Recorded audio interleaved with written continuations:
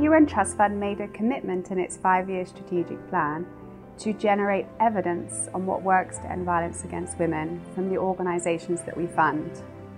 One way we do that is through events to exchange knowledge between the organisations that we work with.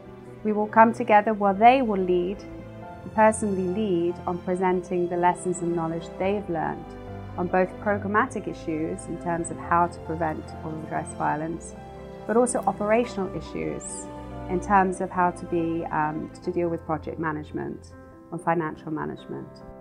From this, we hope to produce documented lessons that we can share with other organisations so they can learn and appreciate the knowledge that's been gained by these organisations.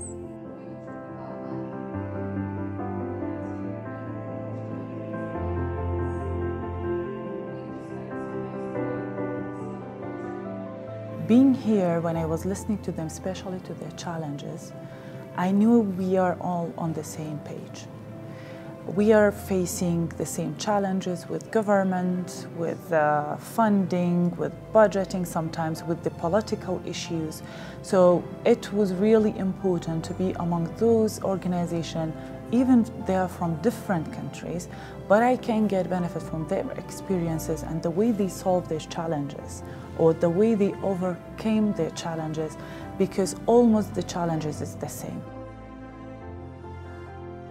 What I see similar, like the challenges we have with other NGOs who are also mainly working in Kurdistan, Iraq.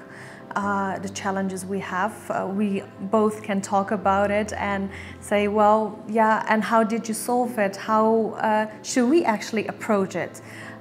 So that's what we have learned, because I thought we are the only one who was facing these challenges, but apparently we are not the only one as Asuda.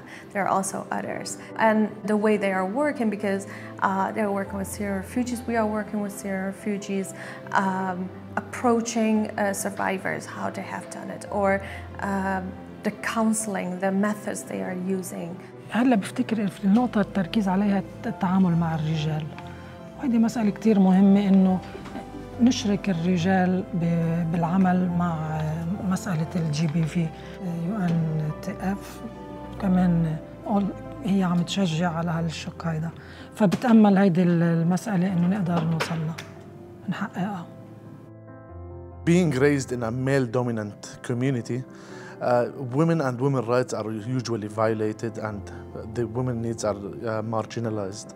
In order to widen the impact of our intervention, we're also working with men and boys on the community level. Through community-based protection committees, we train the committees on gender-based violence, referrals, women's rights, and other techniques. And we expect from them to do some community dialogues, to start mobilizing community leaders, influential people from the community, in order to raise their awareness and prevent some potential gender-based violence risks for women.